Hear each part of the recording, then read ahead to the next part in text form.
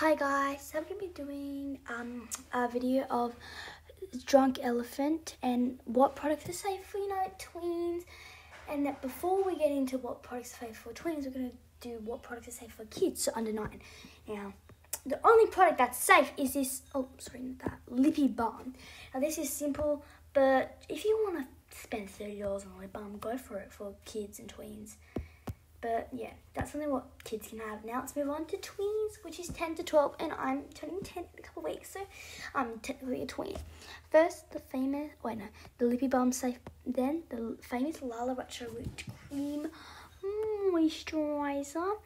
This is like the ultimate thing that when you think of a safe product for tweens, first thing comes in my mind is Lala Retro Whipped Cream. I don't know what is yours, but this is definitely mine. However, see the price range. $100 for this moisturizer. No. But the $33 one is a good option, except it is so small, I don't even know why. Next product is this Big Hydra Intense Hydrating Serum with a price, but it is pretty big product, and I am getting this for my birthday. And I can see how all these tweens, also me, love it, because the top, the way that it opens, it just kills me how good it is. But guys, this is safe because it has, it has the hyaluronic acid, I think it is. It says, hyaluronic acid, I think it is. Hyaluronic acid, I think it's hyaluronic acid. But that's what most, products are made at, with hyaluronic acid. Now, these Bronzy drops is safe. $6 is not bad, but yeah. This would be definitely a summer item, but since in Australia it's going into winter, I would not buy that. Now the Big Goldie Drops, however, are not safe for kids. It has salicylic acid, I think. It's the word on the bottom. Niacinamide's fine, but on the bottom, that word. Yeah.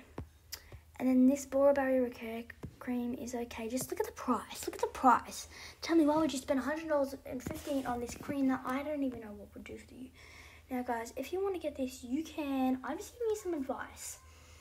If you start getting a reaction, or you start getting pimples, maybe stay away from it, or give it to an older person who needs it, mums or that. Now, this Bestie Jelly Cleanser is, oh my god, the best tween item. Even kid probably, because everybody needs to wash their face from dirt or sunscreen. And the price range is not that bad.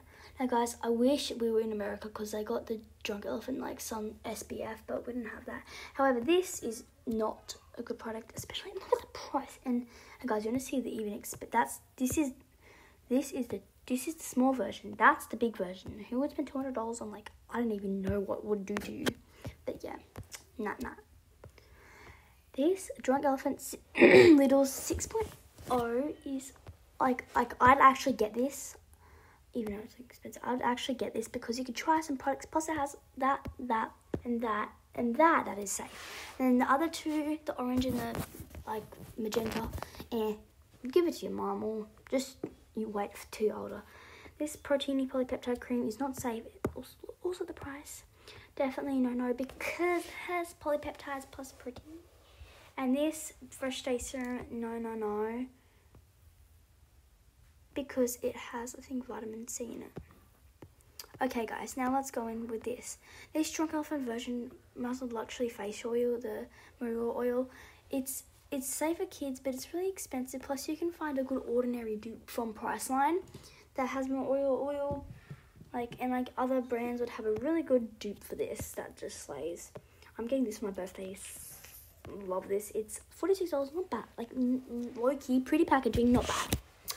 Now, this is a safe because, you can try 2 products and see if you like them and see what happens to your face. Now, this Makeup Melting Butter Cleanser, it's, safe for kids. It's nothing special, guys. I wouldn't spend $56 on a Makeup Melting Butter Cleanser when you can get something better. Even I appreciate they put an extra product in there.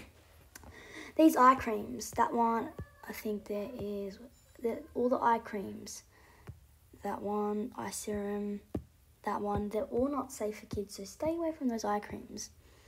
However, this Oro Blue Rosy Drops the third drops is safe. Like, it's like they wanted to do a skincare version of drops. The deodorant safe for kids. The drunk of it, you want to spend nearly $1,000 on that, sure. These 4 products here aren't safe.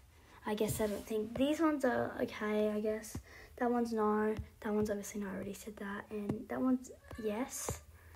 And guys, we still have a little bit more, but I don't think we should do it because it's mostly like the boring stuff.